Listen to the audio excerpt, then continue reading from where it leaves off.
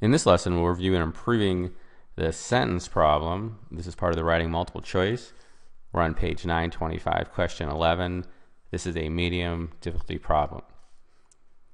Mayor Julia Wilson's daughter told us that she had decided not to run for re-election, even though there is still much to do to improve the downtown district. So you have those 5 choices in front of you. You have to select the correct version. I didn't write them all out. Just felt it took too much work, but also you have them in front of you.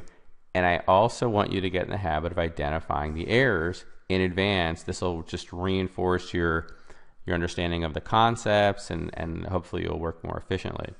All right, so let's take a look at the underlined part. This is what we have to correct. The mayor's daughter told us that she. This should stand out right away. Who is the she?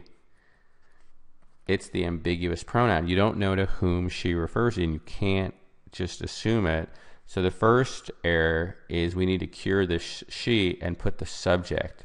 Who had decided? Presumably it's the mayor, right? The daughter told us that she, but it's the right. If she's already the mayor, so we've got to put the mayor or her mother or some subject.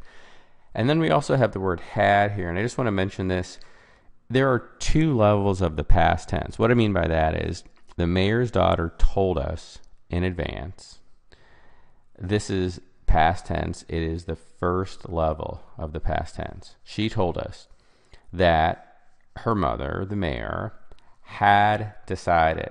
So this had here, this is the second level of the past tense because the decision not to run was made prior to when the daughter told us. So the had is necessary, decided not to run for re-election. The rest of it is fine.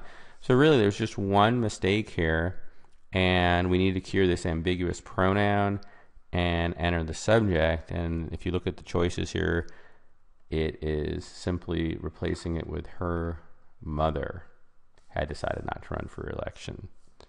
All right, the answer choice is C. Thanks for watching. See you next time.